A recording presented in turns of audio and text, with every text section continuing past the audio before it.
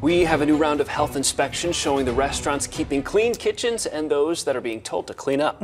Here's Jason Berry with tonight's all-new Dirty Dining report. Chicken out of temperature, somebody dumping used oil in the parking lot. That's just a taste of the health code violations inspectors uncovered at Valley restaurants this week. Pot pot and tea at Warner and Dobson Road in Chandler. 3 major health code violations. Raw eggs stored above tomato and onion. Cut bok choy at room temperature. Kimchi salad not date marked properly. Very Chicago pizza on Santan Boulevard off Power Road in Queen Creek. 3 violations. Someone dumping used oil in the landscaping in a parking lot. Chicken not stored at the proper temperature. A cook not washing his hands properly. Los Olivos Mexican patio on 2nd Street near Scottsdale Road in Old Town Scottsdale. 3 violations. An employee not washing his hands after handling dirty dishes. A pan of tamales not held to the proper temperature.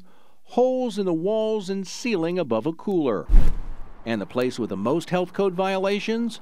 Rice paper on 7th Street at 7th Street and Thomas in Phoenix. 5 major violations. Rice paper on 7th Street had a bartender handling a garnish with his bare hands. A container of rice noodles with an indigo stain. Crawfish not kept cold enough.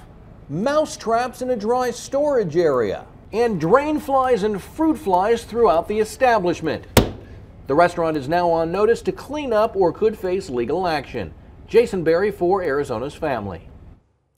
Jason, thank you. And here are the top spots keeping things clean. These are the restaurants on our Dean's List for perfect health inspection scores. They include Los Dos Molinos at Central and Dobbins in Phoenix, the Jack in the Box at Main and Lindsay in Mesa, and the Angry Crab at 75th Avenue and Cactus in Peoria. Then there's a Cheesecake Factory, 24th Street and Camelback in Phoenix, Jersey Mike's Subs at Gilbert and Pecos in Gilbert, and Barrio Queen at Rittenhouse in Ellsworth in Queen Creek.